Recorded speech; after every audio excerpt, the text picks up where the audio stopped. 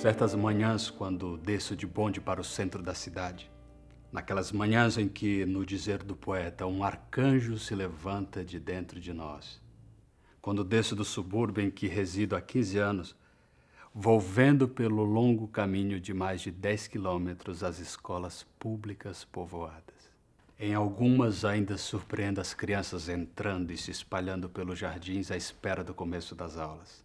Em outras, porém, elas já estão abancadas e debruçadas sobre aqueles livros que meus olhos não mais folhearão, nem mesmo para seguir as lições de meus filhos.